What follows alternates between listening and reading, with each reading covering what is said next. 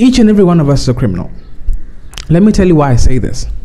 Because if you have sent a nude, forwarded a link or something, you have willingly or unwillingly distributed pornography, and that is a criminal offense. My lawyer friends can either back my shit up or call out my bullshit, one of the two. But you may ask why I say this. Because all of us are criminals. If you have ever sexted, you're a criminal. Oh, you don't know what sexting is? Sexting is the act of having sexual conversations, some including photos and video, over the phone, okay? So, do you see? More of you are accepting that you're criminals? All right, let's continue. What do you need to sext? You need a phone with a good camera and a somewhat okay internet connection. And with this, oh, one more thing. A very, very crazy imagination, okay?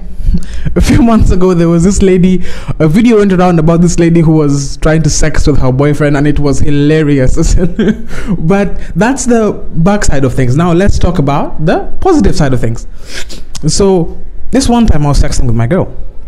And let me tell you this, so let me tell you how it happened. So, I was in the office, and I shot my girl a text. I'm like, hey, babe, how you doing?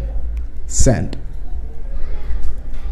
And I waited. Oh, that's the worst part about sexting, the waiting, okay, the waiting. Anyway, a few minutes later, ding! I'm doing just fine. What about you? The other advantage of sexting, before we continue this story, the other advantage of sexting is that people get very courageous behind their little screens. People will say the craziest things behind their little screens. You know? Have a girl send you something like, I'm gonna make you do a handstand, get you upside down, then turn around and back that shit up on you and ride you backwards. What? Yeah. But that's how wild people get on those itty bitty screens. Back to the story. So I was like, I'm doing just fine, but tell me what you wearing. Send. Haha, yeah.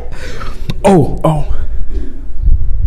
If you're wearing any panties, I want you to take them off and send me a picture. Send. And I waited. And 3 minutes later, 3 to 5 minutes later, ding! And I open it up and wow. It's exactly what I had asked for. And this is the beauty of sexting right here. When you get what you asked for, it's a beautiful feeling. It's bliss. Then she followed up with, did daddy like that? I was like, hell yeah, daddy liked that. Okay. A few minutes later, she sends me a text. Ding! Now you show me something. And now I should mention, at this point I should mention that during this time I was in a meeting. Don't judge me.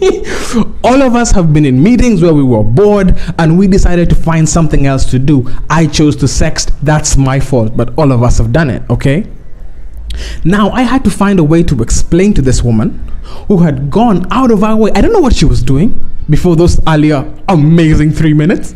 I don't know what she was doing, but she got out of her way and did something for me and sent it to me, and I was like, wow, it's a beautiful thing, man. It's really a beautiful thing. But how can I reciprocate? And I'm in a meeting. So you can tell by now that I wasn't talked to for the rest of the afternoon because I couldn't find a way to justify what I had just done. And it was crazy. I did my best. I apologized like 600 times. I said I would find a way to make it up to her. I did not even know how at the time, but I knew I had to fix this. So by the time I got home, people were still mad as fuck. And I continued to apologize. I apologize. Okay, quick side note. Why is it that guys are more ready to say sorry? Even when it's not our fault, we are prepared to just accept it so that we can get past the problem and get to the other side. But women, oh my goodness, women have a problem with saying sorry. Okay, you could get into a fight with your girl, and this is her fault. No, this is not me who could not reciprocate a sex. No, this is her fault. She's the one who messed up, but she will not say sorry. She cannot say sorry.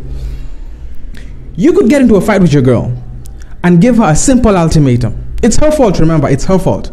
Give her a simple ultimatum.